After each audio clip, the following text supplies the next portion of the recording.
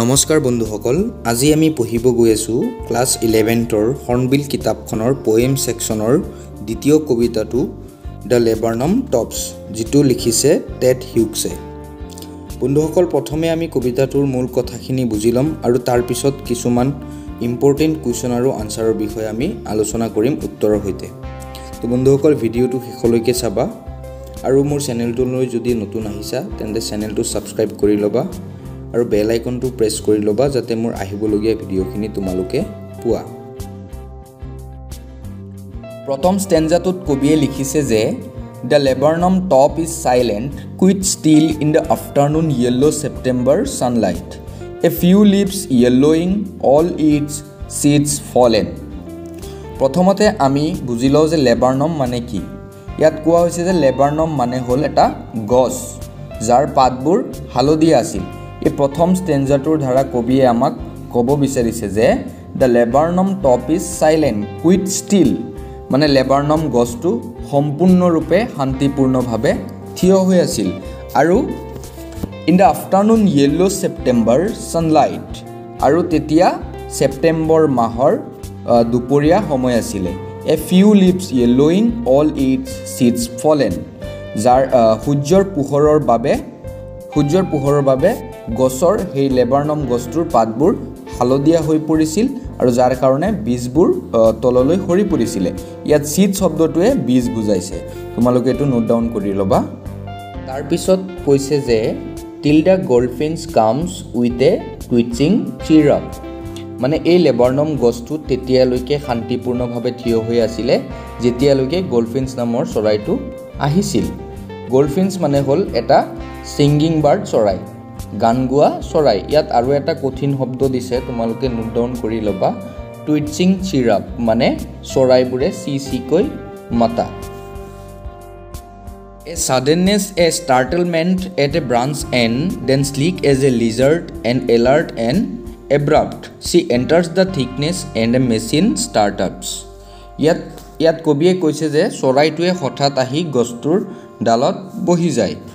এই যিটো চৰাই, এই চৰাইটো এটা সুন্দৰ লিজাৰ্ডৰ নিচিনা, ঠিক যেনেকৈ এটা লিজাৰ্ডে তেওঁৰ আশে পাশে কিবা ডাঙৰ বস্তু বা কিবা ভয় দেখা পায়। ইয়াত দ্য স্লিক শব্দটোৱে মিহি আৰু সুন্দৰ বুজাইছে। তাৰপিছত কবিয়ে লিখিছে যে of চেটাৰিংছ and A ট্ৰেমৰ of wings and থ্ৰিলিংছ the whole tree trembles and thrills, it is the engine of our family. She stokes it full, then flits out to a branch end, showing her bared face identity mask. ইয়াত কবিয়ে ক'ব বিচাৰিছে যে তেওঁলোকৰ পোৱালীকেইটাই চিৰিকৈ চিঞৰি থাকে আৰু তেওঁলোকে আনন্দ অনুভৱ কৰে। তাৰপিছত এনেকুৱা লাগে যে গোটেই গছজোপাই আনন্দ অনুভৱ কৰি আছে।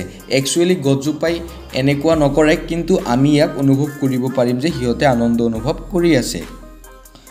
It is the engine of R family, main point এইটোৱে। কবিয়ে ইয়াত কৈছে যে গল্ডফিন চৰাইটোক এটা ইঞ্জিন বুলি অনুভৱ কৰিছে, ইঞ্জিনৰ লগত তুলনা কৰিছে, কিয়নো গল্ডফিন চৰাইটো এটা তেওঁলোকৰ পৰিয়ালৰ এটা ইঞ্জিন। কবিয়ে এইকাৰণেই কৈছে যে যিকোনো মেচিন এটা বা ধৰি লোৱা মেচিন এটা কাম তেতিয়াই কৰে যেতিয়া নেকি ইঞ্জিনটো আমি ষ্টাৰ্ট কৰোঁ। ইয়াত কিছুমান কঠিন শব্দ দিছে, সেইখিনি তোমালোকে নোট ডাউন কৰি ল'বা। চিটাৰিং শব্দৰ অৰ্থ হ'ল চিৰিক শব্দ কৰা, ট্ৰেমৰ শব্দৰ অৰ্থ হ'ল কঁপি থকা, আৰু ট্ৰেম্বল শব্দৰ অৰ্থ হ'ল উত্তেজনাত কঁপা, ভয়ত কঁপা, আৰু থ্ৰিলিংছৰ শব্দৰ অৰ্থ হ'ল আনন্দ অনুভৱ কৰা। তাৰপিছত কবিয়ে লিখিছে যে দেন উইথ এৰি delicate হুইষ্টিল syrup হুইস্পাৰিংছ C লঞ্চেছ away towards the infinite and the লেবাৰ্নাম ছাবচাইডছ two MT. কবিয়ে ইয়াত কৈছে যে গল্ডফিন চৰাইটোৱে এটা ষ্ট্ৰেঞ্জ মিষ্টেৰিয়াছ, যিটো অতি কোমল শব্দ, যেনে কোনোবাই হুইস্পাৰিংছ কৰি আছে, ডেট মিনছ ফুচফুচনি শব্দ কৰা, আৰু তাৰপিছত চৰাইটোৱে টুৱাৰ্ডছ দ্য ইনফিনাইট মানে অন্তহীন, যাৰ কোনো সীমা নাই, বহু দূৰলৈ উৰা মাৰিছিল। যেতিয়া চৰাইটোৱে আকাশলৈ উৰা মাৰিছিল তেতিয়া আকৌ কবিয়ে কৈছিল যে and the লেবাৰ্নাম ছাবচাইডছ two MT, That means laburnum গছটো আগৰ দৰেই হৈ পৰিছিলে শান্ত আৰু এমটি আগৰ দৰেই গছটো সাইলেন্ট হৈ পৰিছিলে ইয়াত কিছুমান কঠিন শব্দ দিছে এইখিনি তোমালোকে নোট ডাউন কৰি লবা ইয়াত হুইস্টেল চিৰাপ মানে হুইস্টেল বুলি কৈছে খুখুৰি থকা আৰু হুইস্পাৰিংস মানে কৈছে ফুসফুসনি শব্দ কৰা আৰু তাৰ পিছত লিখিছে লাষ্টত চোৱা লাঞ্চেস এৱে মানে অখিমলৈ উৰা মৰা বহুত দূৰলৈ তাৰ পিছত দিছে আৰু এটা ইনফিনাইট মানে অন্তহীন আকাশ যাৰ কোনো সীমা নাই